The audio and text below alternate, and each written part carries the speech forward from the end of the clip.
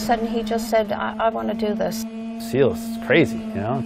It's like the elite of the elite. I said I'd disown him if he joined the military. And don't say that to Mike. Operation Red Wings was a mission to get some real bad guys.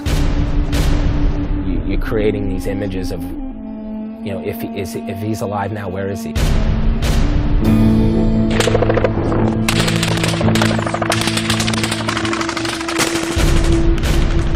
Everything about Mike, his whole life led up to that. Not only does that reflect a good leader, it reflects a good person. You treat people the way you want to be treated. Knowing him so much as a child, I regret that I didn't get to spend more time with him as an adult. He led his whole life with honor.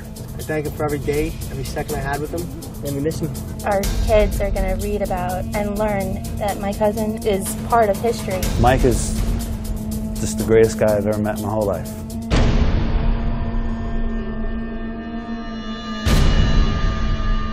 He made everybody want to be better. There's no doubt about it.